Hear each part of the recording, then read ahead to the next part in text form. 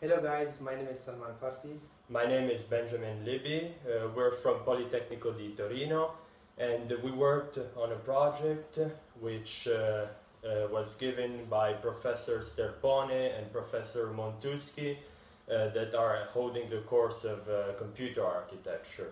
And we decided to do a classic space video game, which is just a classic with a spaceship, enemies shooting at you, and you are shooting at them. So we can go into... Yeah, we can go to our board. Let's see.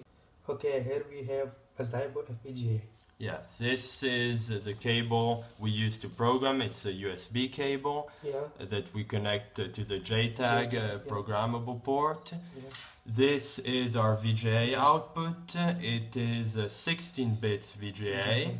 We configured the interface of this VGA. These are the buttons of the movement, so we will move our spaceship like this, and this is a switch we decided to use to shoot. Because we don't have another push buttons, that's why. Yeah, okay. Here we are in the section of our VHDL coding of our project. So this is the main of our project. These are the synchronization section and reclock component and pixel generation and other components which we used in our game. So not going into detail, so this is just to show you the code. Let's go to the next step.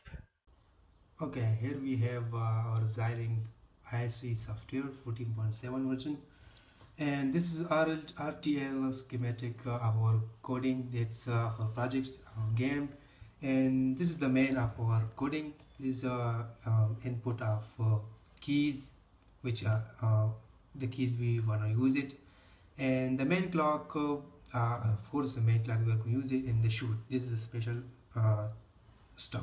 Okay, so the output will be RGB signals. Okay, this will be video out and horizontal synchronization and vertical synchronization, which will display our video. Okay, let's go inside. Inside we have the reclock component because the clock of the board was higher, it was 125 megahertz, and we needed 108 megahertz. So we have a reclock component.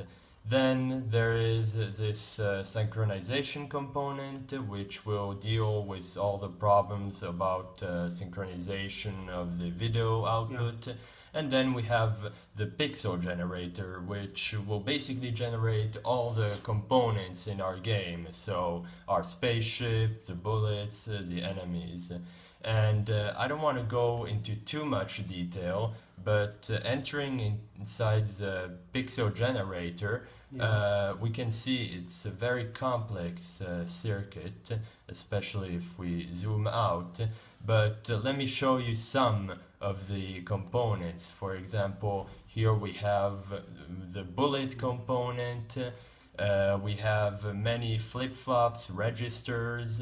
Here we have the enemy number 3 component. So as you can see, it is really complex, so I don't want to go into too much detail. Okay, this is enough. Okay guys, so now we're gonna show a quick demonstration of how our video game actually works. So we're gonna play a game. So now I'm gonna program the board, and it's going to appear on the monitor. Okay, here we are. I'm the spaceship, and on the bottom, and I'm moving. I can shoot. As you see, the enemies will appear once in a while, and they're gonna shoot at me. And up in the left corner, I have 3 hearts, which indicates my lives. So now I'm gonna show you if I die, so I'm gonna get caught. I reappear on the bottom right corner of the screen, and I have 1 life less. So let's get shot again. Come on. So the lights gets green when and here again, and here's game over. So now I'm gonna show you, in case we win the game, Okay, here we compile our FPGA again. So this is the display region of our game. So the display region for our game is horizontal pixel visible region is 1280, and for vertical visible region is 1024 pixels. So this is our configuration of our game.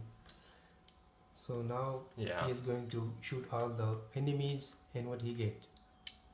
Okay, you win. I win. Yeah. We just put a few enemies here, just to for get an idea. Yeah, just to get an idea. But adding enemies is just a matter of copying the components. So it's just a matter of copying and pasting in the code. Yeah, it's not a big problem. Okay. So hope you guys like it. Yeah, Enjoy. hope you guys like it, and bye bye.